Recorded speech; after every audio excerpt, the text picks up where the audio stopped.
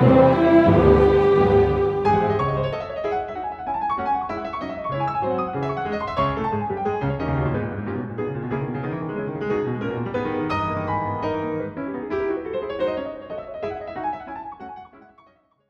so we came out 2 days ago at John Brewer Reef here to check out the corals. We're going to finish off the work with Stuart and Jennifer, but so far the reef is looking really very good.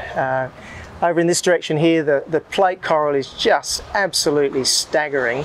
There's the museum more or less under the boat, which is very interesting to look at.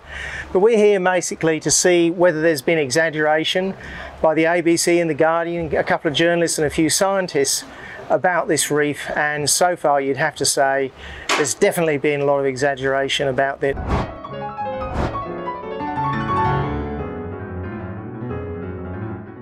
So we start off underneath the boat at the museum. You can see the planted coral under this structure here.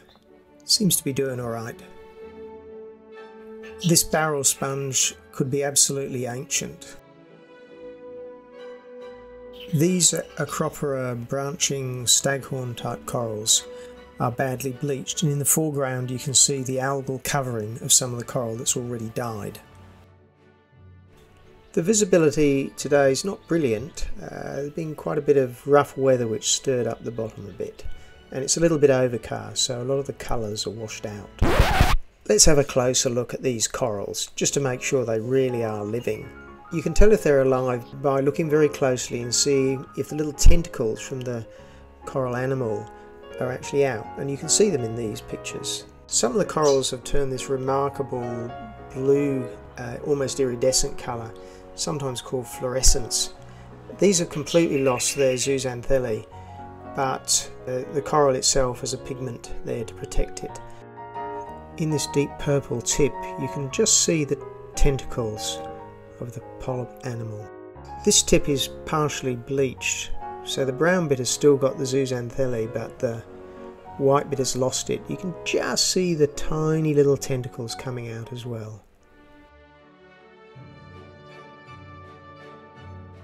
Visitors to the reef are often disappointed by the colour of the coral, which is often just brown, and they don't seem to realise that a lot of the spectacular photographs you see in glossy magazines and newsreel are under lights and under very special condition, but this brown colour is pretty typical, and the real colour actually is often from the fish, which are just spectacular.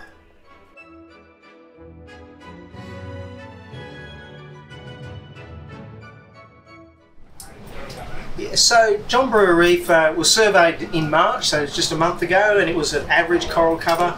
Last year the Great Barrier Reef was at record coral cover, or at least near record, depending on how you add up the numbers. So the reef is looking good.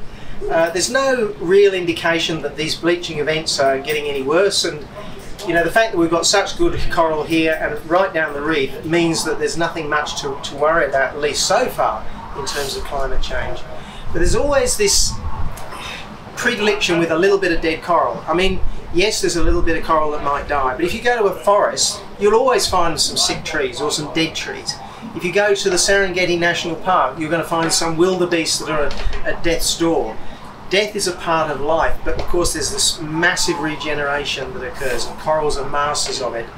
And that's what we see here. Yes, we might lose a little bit of coral from the bleaching, but it's going to be all right.